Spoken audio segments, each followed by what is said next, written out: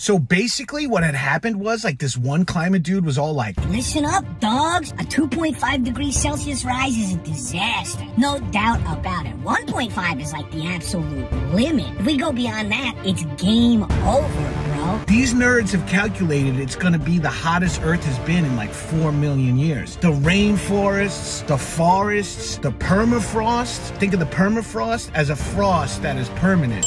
Basically, like the trees and ice, gone. They're dunzo. And if they're gone, we're gone.